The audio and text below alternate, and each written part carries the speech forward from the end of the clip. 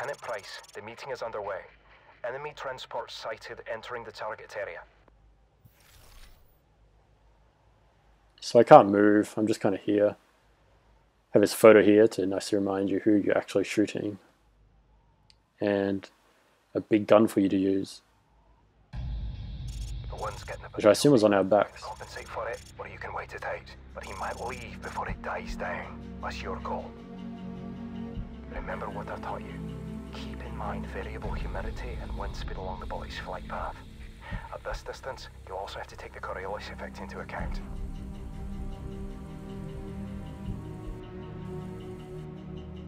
So you're meant to be taking into account wind and distance and everything, which is a bit ridiculous. You're not actually being that technical about it. You're watching the flag and seeing what way the wind is going.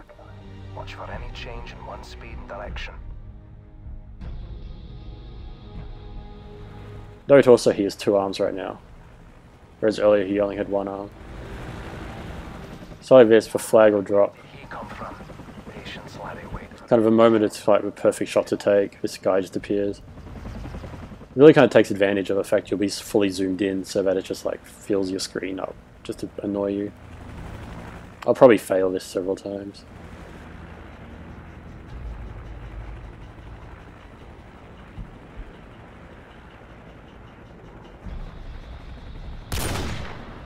The target's still standing. Keep firing. Nah, totally missed.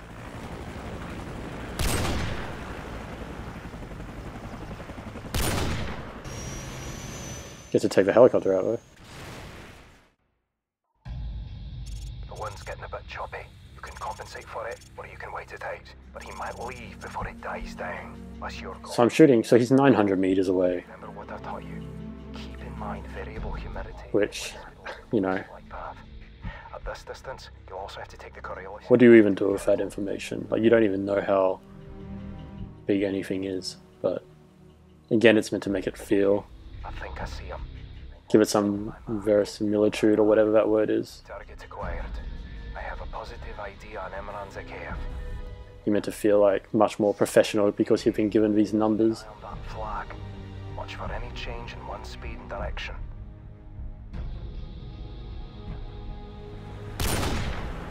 Damn, it went wide.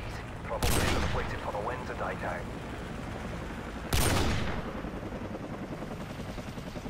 I don't think bullets work like that.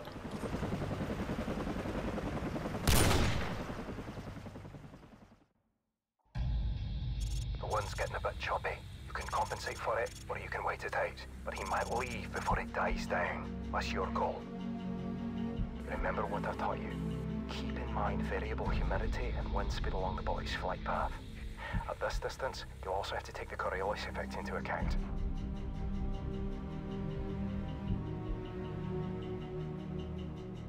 Okay, I think I see him. Wait for my mark. Target acquired. Target is down. I shoplift him. There we go. Shut that onto him. And Take it out that helicopter. he lost an arm. And now you have to shoot a helicopter. Great shot, Lieutenant. Now let's go. They'll be searching for us. So I guess with that moment between long distance assassination shot and blowing up a helicopter, this mission clearly kind of goes from very sneaky, stealthy assassination to all-out action because, well, they know you're there now, I guess. I do like these scenes. You see that repeated again in later ones. The camera forcing you to look up while you rappel, and then just where you came from blowing up. Compromised. Now heading to extraction point 4. So now we have a timer. I'm going to keep going. I might have to separate this video into 2 videos depending on how much I screw this up. But I'll load these both at the same time. So this part's really hard because you don't have a machine gun or a shotgun. You need to get one ASAP.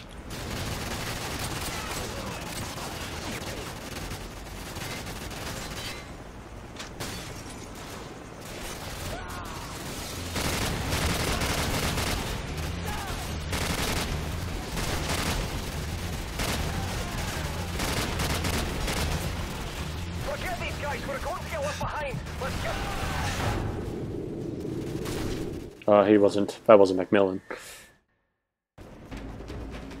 Alpha 6, Big Bird is en route. ETA 20 minutes. Don't be late. We're stretching out fuel as it is. Out. So again, the reason I have a timer, Jesus Christ. The reason I have a timer is because they're running out of fuel. Again, everyone's running out of fuel. I really hate these big heavy machine guns. They have these massive magazines that they take forever to reload. And my muscle memory just makes me want to reload every time I take a shot. Oh my god, they're coming from this way as well. Forget these guys, we're going to get left behind. Let's get to the extraction point.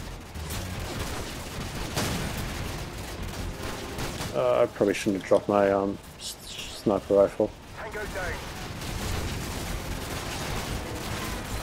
I'm just going to lay in the grass for a while. Fuel shortage be down. We run out of time. Keep moving. Gotta get neutralized.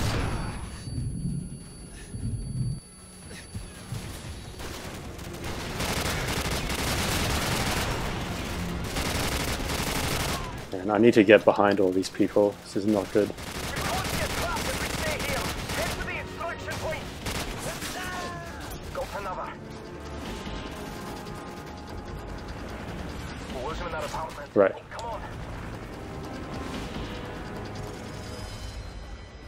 Didn't do that as naturally as it should have been.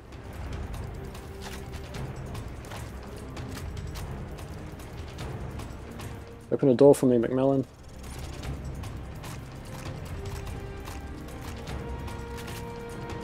Left all my expensive military hardware behind.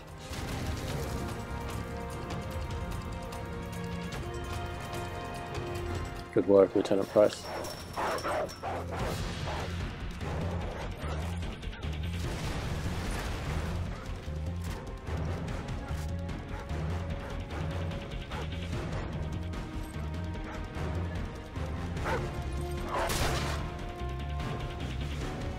Okay. I was wondering why he wasn't going forward. I guess that's why.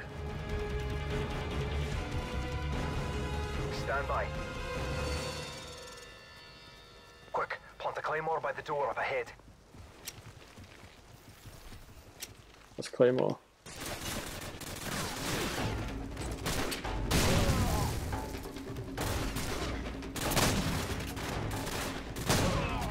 Tango down.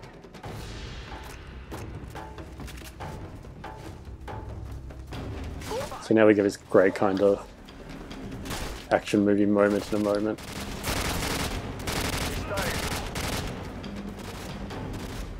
Oh yeah, I do want my sniper rifle for later. I just remembered. Oh well. What? I meant to snipe him. I don't have a sniper rifle. What, you snipe him? We'll take it down together. That part looks much more elegant and ridiculous action movie when you have a sniper rifle. Never noticed that before. Macmillan tries to do the cool walking away from an explosion, and then suddenly, because he does that, gets hit by a helicopter. Sorry, mate. You're gonna have to carry me. If we run into trouble, you'll have to find a good spot to put me down so I can cover you. So now you're still trying to get out. Your time is still running down. We can still make it. Shadows of dudes up ahead. Enemies closing in. Put me in a good spot where I can cover you. It's really nice of him not to start shooting until I put him down. Go on. Careful. Oh, I hope he shot him. No, he didn't. That's not good. I thought he was dead. If we run into trouble, you'll have to find a good spot to put me down so I can cover you. The extraction point is to the southwest. We can still make it if we hurry. Enemies closing in. Put me in a good spot where I can cover you. Tango's moving to the east.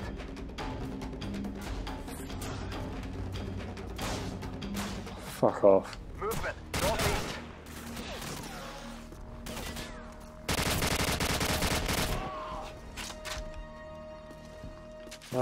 Oh my god. Gotta get neutralized. Like, Looks like we're in the clear. We should get moving. No, got rid of my big machine gun. Sun setting now as well, of course, because closing in on the end of the mission. Stealth past these guys? I don't know. Head for that apartment. Oh dear. Them in there. Let's just run. Do-do-do.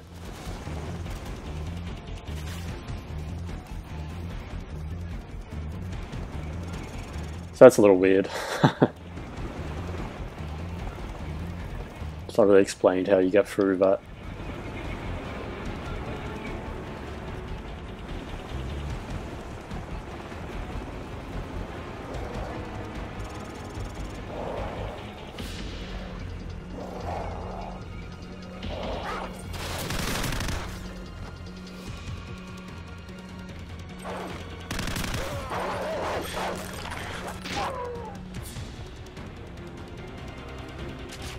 Yeah, I just broke a dog's neck. That's a thing that happened. I have nothing to say about that, but it seems like something Sure these rooms are clear first.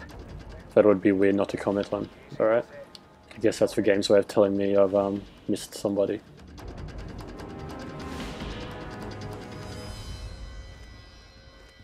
I'm pretty sure these rooms are clear, dude. Someone's probably about to appear and kill me.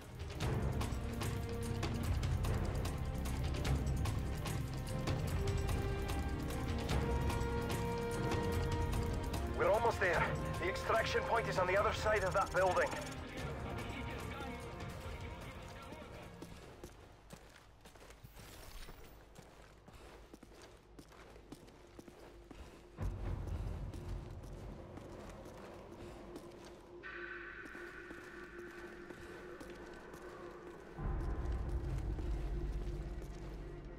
It's an old fair. What?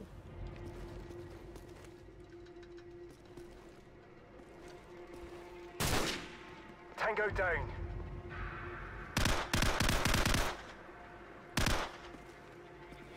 Looks like we're in the clear. We should get moving.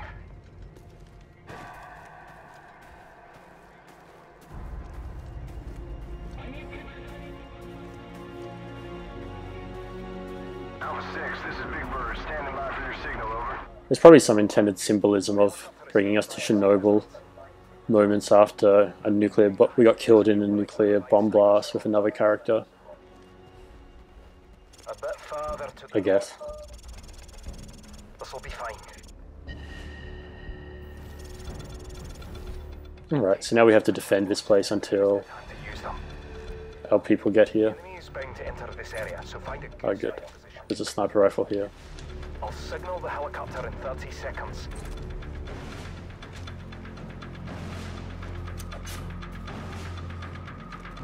So I'm just kind of defending the area. Claymores aren't really that useful. There's way too many people anyway, but whatever.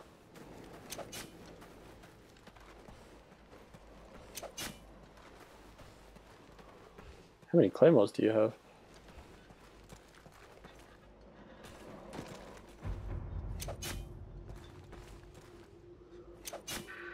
Find a good spot to snipe from and go prone. Alright lad, I've activated the beacon. Good luck. Alpha 6, we have a fix on your position. Hang tight. Big Bird out.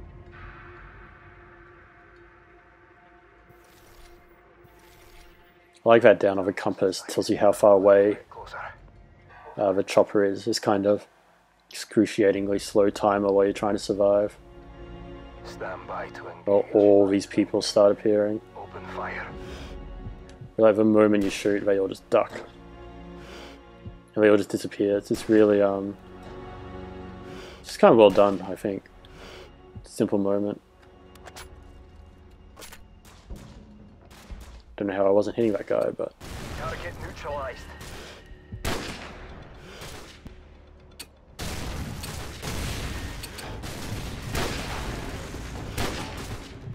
Tango down. So his mission's really gone full circle from like sneaking in here super quietly to just two guys defending themselves against a wave of enemies. After, it should be pointed out, a failed assassination attempt, obviously because Zakayev is still alive, but we got rid of his arm. Oh my god, die already. So eventually the sniper's sniping fails and you end up just kind of pinned behind a pole, just trying to funnel them all in one direction.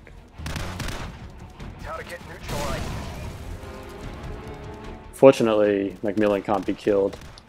As far as I know anyway. He probably can actually. If I save it, then he will be.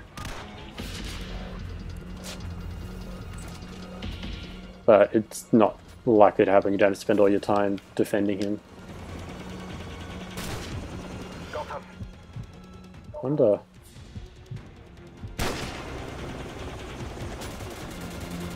That would have been nice. Maybe if I picked up one of those Stinger missiles right at the start of this level. It's so frustrating never being able to actually see anyone.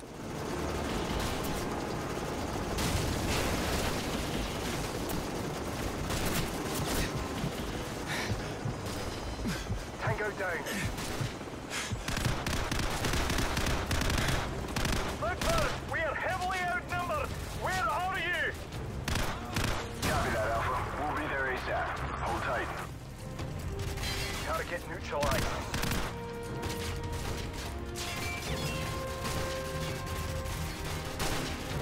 Got another.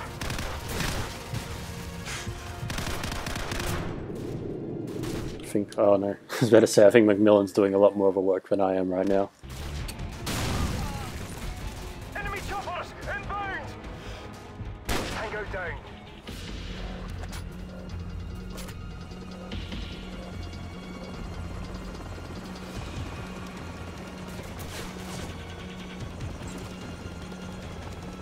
Oh, who did that?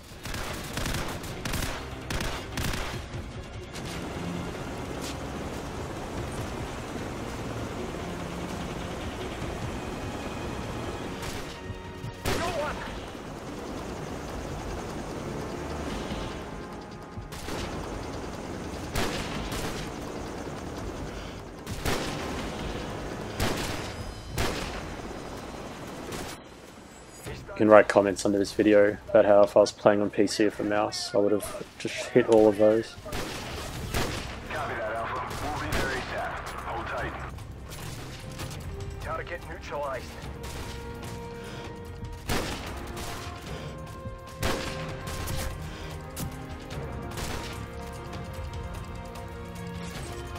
Got another.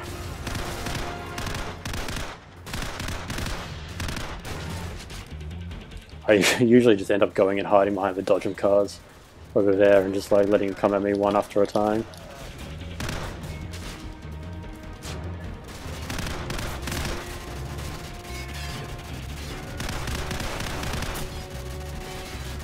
Got one.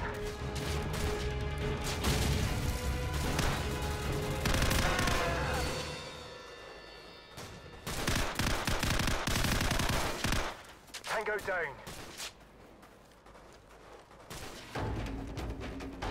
It really is quite tense. Like, you know, there's a lot more who stay back there rather than come at you, but it feels like there's a lot of them. You constantly feel like you're being attacked from a lot of different directions. So it's manageable, but it's very much having to watch a lot of things at once.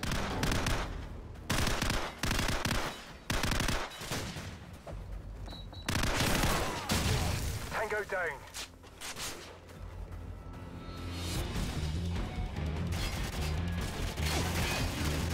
There's even more coming. Got him. That's nearly here.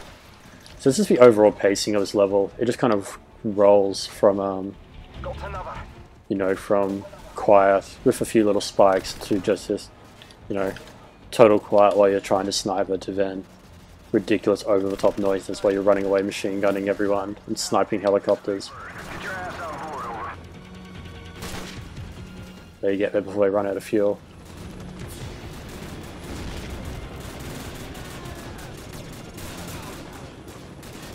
So it's just kind of